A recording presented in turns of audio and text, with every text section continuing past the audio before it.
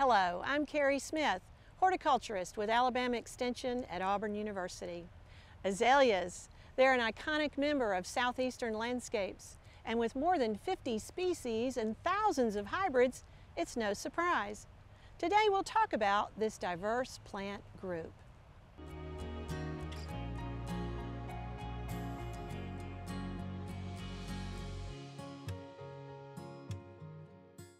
Here's a planting of Encore azaleas.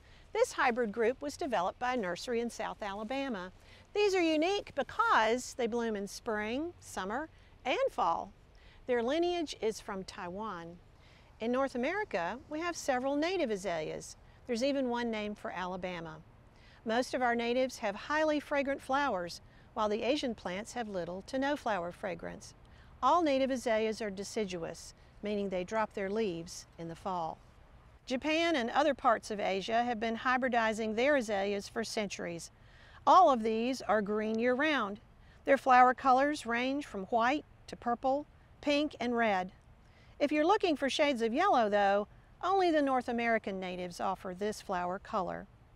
Different azalea species and hybrids bloom at different times of the year.